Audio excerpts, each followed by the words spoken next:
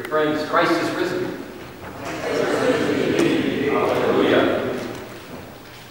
This is the week that we get to relate to people like us. You know, we're skeptics. We have to be shown. We have to see it to believe it. And Jesus here is ready to have his disciples seek him alive, but they're hardly ready for him. The story tells us that they had locked themselves in for fear, out of fear. But the evangelist has a broader audience in mind. That the Gospel of John plainly says that we are blessed if we come to faith without seeing. And those who come to faith will come because of what is written in this book. There's a sermon right there in that alone. But let's be honest, we don't come to faith very easily, do we? We only face problems that are right in front of our eyes, literally. And I suppose that's why we fail to solve the intangible things or to connect the dots, or why we trip over stuff in the dark. Faith is even harder than ordinary things in life. We want stuff in life that we can actually touch and hold. We expect to see results, don't we? We expect paychecks in our pockets. We want keys to the car out front. We prefer the bird in the hand instead of the two in the bush. We're realists. Well, at least when we take off our 3D glasses and leave the movie theater, we come back to reality. And even if we're good at imagining things, there's only so long that we can continue if we don't see what we want. The frame of reference here, of course, is what the disciples saw and what they failed to see. Most of the men, by the way, did not see Jesus die. They didn't help to bury his body. A stranger had to do that. They went into hiding. Maybe they shuddered when they heard what others told them about his suffering and his terrible death. They just couldn't watch. They didn't want to see their hopes and their dreams smashed because their master and their friend was gone. And the women would have to show them where he was buried. And maybe they couldn't be faulted after all. They, like us, were only human. And human beings need to see things. We need to have eyewitness accounts to take anything serious. So here John, the storyteller, the evangelist, realizes that we haven't seen Jesus crucified and risen. And like Thomas, there's a skepticism, a practicality, maybe a realistic bent, that holds out. Unless I see, unless I touch, I will not believe.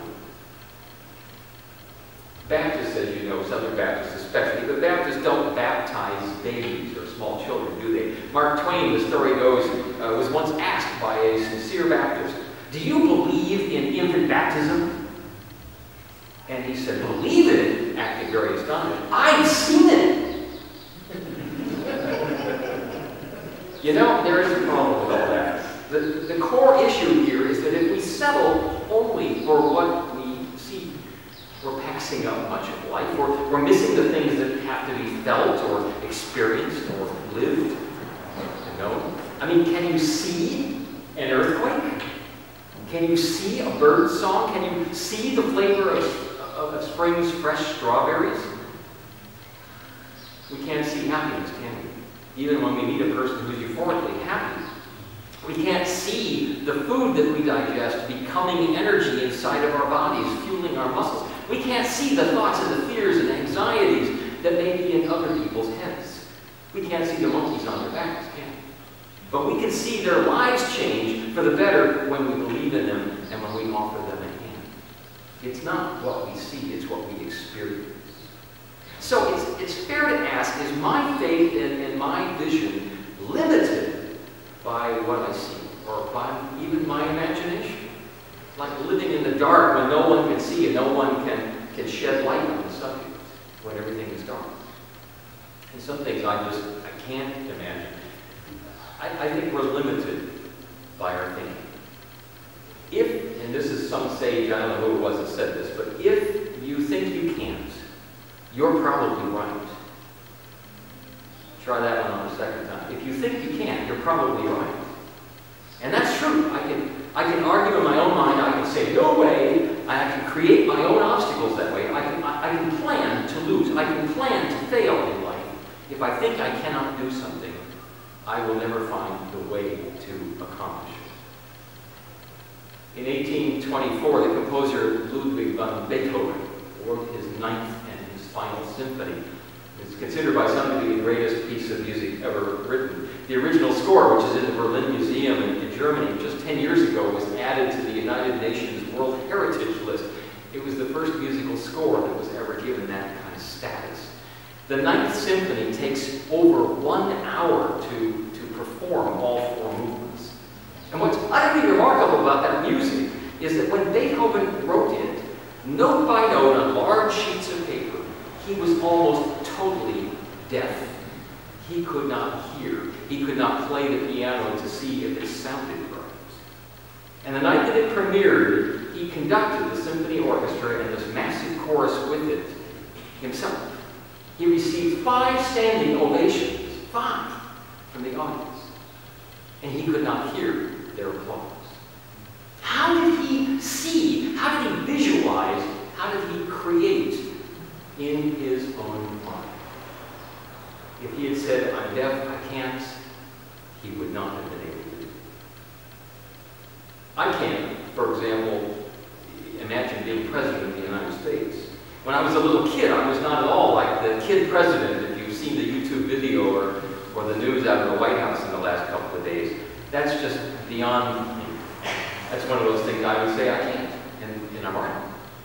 In order to achieve, or to produce, in order to get somewhere in life, in order to go anywhere, we have to imagine the possibilities, the results, the destination. So what held Thomas back, I suspect, was his lack of imagination. And I wonder that his skepticism, his no-can-do, lack of faith, wasn't just, true of Thomas. He gets a bad rap being called Thomas the Doubter. It was true of all of those disciples. I mean, the betrayer, Judas Iscariot, couldn't imagine that the living Jesus was worth more than 30 pieces of silver that he got for betraying. Simon Peter, the one who denied knowing Jesus, couldn't imagine that it's possible to stand up face to face with your fears and stand against hatred or power or violence. So he chickened out. He lied. He hid. He didn't want others to see his cowardice. We have a problem sometimes, too, I think, believing in God's abundance when we're so familiar with scarcity in our lives. Our experience prods us to think that life itself is some kind of a zero-sum game where what somebody else gets in life is going to reduce what I get. As long as we have this attitude, we are held back by our own thinking. As if the world itself was just one cookie jar, and there's only so many cookies in that jar. So if somebody else gets my cookies, I don't get any. Because everybody wants to get something or get ahead, we tell ourselves that we have to get it first and deprive someone else. I want to get ahead, I have to push forward and get there first, or I don't get it at all. Well, that has a huge spiritual dimension, doesn't it? What held Thomas and these other disciples back was this lack of trust and imagination in God's power. Here we have this story of Jesus who gave up his life. I mean, these men had walked with him, they learned from him, they prayed with him, they saw what he had done, the ills that he had cured. Yet they're so slow to understand that God's power is not limited by the mathematics of scarcity or even greed. They had seen water become wine. They saw him feed 5,000 people with a basket full of bread. They'd seen their boat nearly sinking and Jesus walking out to save them. And now they've heard these women who had been weeping suddenly rejoicing that Jesus is alive.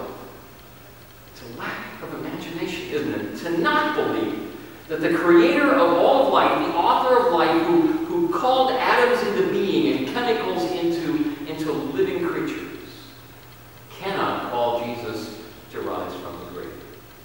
If we can't see the meaning of God's generosity and God's loving kindness, we might never experience the power of a life, our life, in God's hands. And here, my friends, I think is is the real test for our faith. The church proclaims eternal life. I mean, we know that phrase. It echoes in our brains. Not just resuscitated life, like from a near-death experience, a close call, but eternal life. Not just the resurrection of Jesus, but eternal life for us. A skeptic would say that no one has ever seen an eternal life, so how can you believe in it? I mean, the best anybody can do is, maybe 100 years. I suppose very few, especially fortunate people, have lived 110, even 120 years.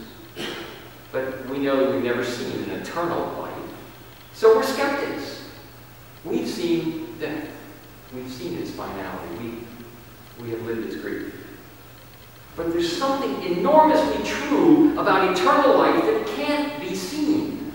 And it's found not in the operating rooms of our hospitals. It's not in the cemeteries. Eternal life, as the church experiences it, is not an afterlife, but it's a life lived so fully, so bravely, so completely, so faithfully, that death can't end it. The grave does not cancel a life lived in Jesus Christ. Amen. Amen. In the Gospel of John, the words eternal life appear 17 times. And here's the most arresting thought for me. For John, eternal life begins not when you're dead. Eternal life begins the moment that you believe and you begin to live by the promises of God and live in the imagination of what God can do to bring you to life. Eternal life is not an afterlife, it's a different quality of life. It can't be seen. An imagination of what has never been before, now coming into existence. Although there's more in this gospel, there's a whole additional chapter like an appendix, it seems pretty clear that the original gospel of John must have ended here with this climax, with this remarkable change of heart in Thomas, the change of a mind of a skeptic who comes to great faith. And there is in each of us the desire of Thomas to see and touch for ourselves. Yet we are blessed, it says, without sight, without evidence, without props, without anything that we can show for it, if we believe in the promises of God. Unless, of course, there is one thing that can be seen. To think about this a minute. If we let others see our faith for themselves, let others see that we are different and that our lives have changed and that we have come to life because of our faith in God's unseen power and grace, they will see for themselves. Now, Jesus did many other signs in the presence of his disciples, which are not written in this book. But these are written so that you may come to believe that Jesus is the Messiah, the Son of God, and that through believing you may have life in his name. So for us, our faith and our commitment, that may be the book that others will read. And through that come to faith and find eternal life. Amen? Amen.